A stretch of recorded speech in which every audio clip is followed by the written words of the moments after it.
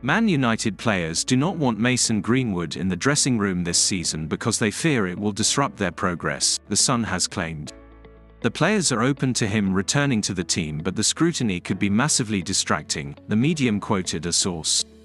The dressing room is the happiest it has been for ages and no one wants to rock the boat. It is claimed that United staff are currently split over whether the attacker should be allowed to continue his career at Old Trafford.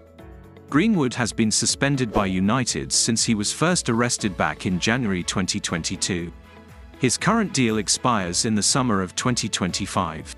Greater Manchester Police announced February 2 that criminal proceedings against the youngster had been discontinued. Greenwood had been charged with attempted rape, engaging in controlling and coercive behavior and assault, allegations relating to the same woman. When Ten Hag was asked in his pre-Crystal Palace press conference if he had anything to say on Greenwood, he said, "No. Nothing. I can't add nothing. I refer to the statement of the club."